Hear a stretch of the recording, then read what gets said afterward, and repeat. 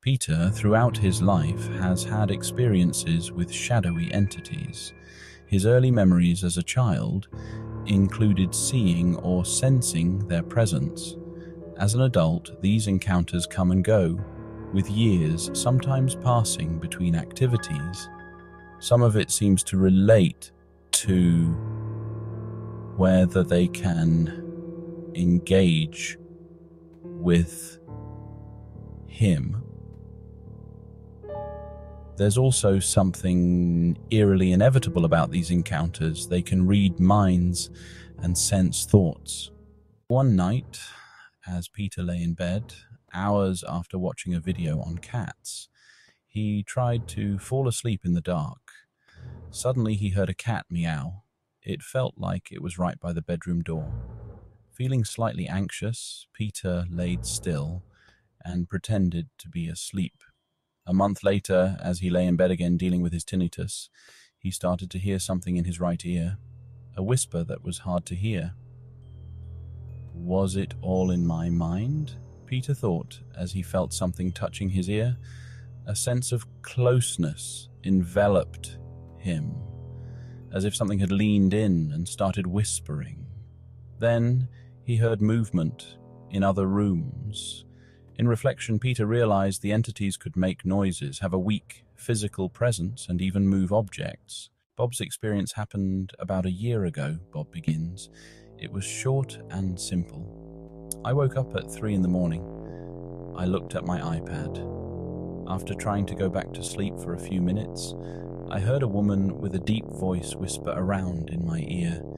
At the time, my bed was next to a window. Then, I heard what sounded like a knock at my window. Considering my window is high up, nobody could knock on it.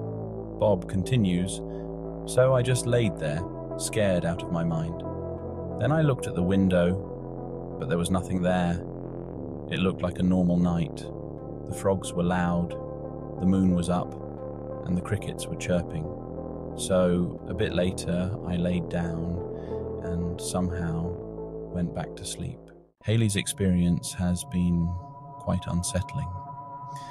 It's been about a few weeks since she's had her last paranormal experience, but this last Sunday and Monday night, something whispered to her while she was in the state between being awake and asleep. Sunday night was like any other school night. She went to bed around 10 p.m. She usually puts her cat Salem outside for the night because he will sit in the hallway and meow for no reason at all.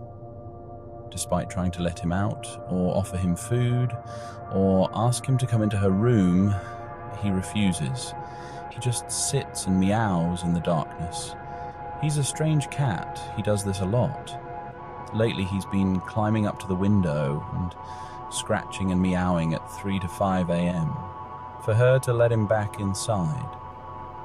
She used to get up and let him in, but since she can never get back to bed afterwards, she decided he could just wait a few more hours until she got up. He did this Sunday night, like usual, half asleep and half awake. She could hear him scratching and meowing for her to let him in. She ignored it and stayed in that state for about 2 minutes. While she was in that state, she heard someone clearly say into her ear, "I see you in there. I know you're awake."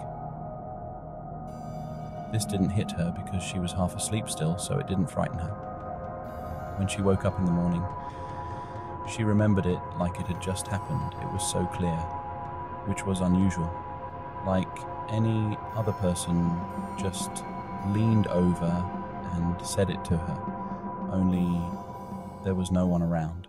Haley has also been waking up sore lately, just random nights, and she knows that she does not sleepwalk. There isn't anything for her to hit her face or body parts on while she's sleeping either. There's just the wall, but she definitely would have woken up if she hit the wall. About a week ago, she woke up and her forehead was sore, not her skull, just the skin. The next day, it went down her face to around her nose. She's also woken up with sore spots that turned into bruises later in the day. She doesn't work out or anything, trust me. She's tried to sort this out to a reasonable explanation. Nothing she does could have given her bruises. It's odd. She knows. Trust her. Sometimes she'll even have a dream where she feels the pain and she's being harmed in the dream, and she'll wake up to being sore in the area where she was hurt in the dream. She was discussing this with her friend at school the other day, and her friend told her that over summer she woke up and she had a busted lip and bruises on her arms. Her friend doesn't sleepwalk either, because Haley has stayed with her many times and she's a light sleeper.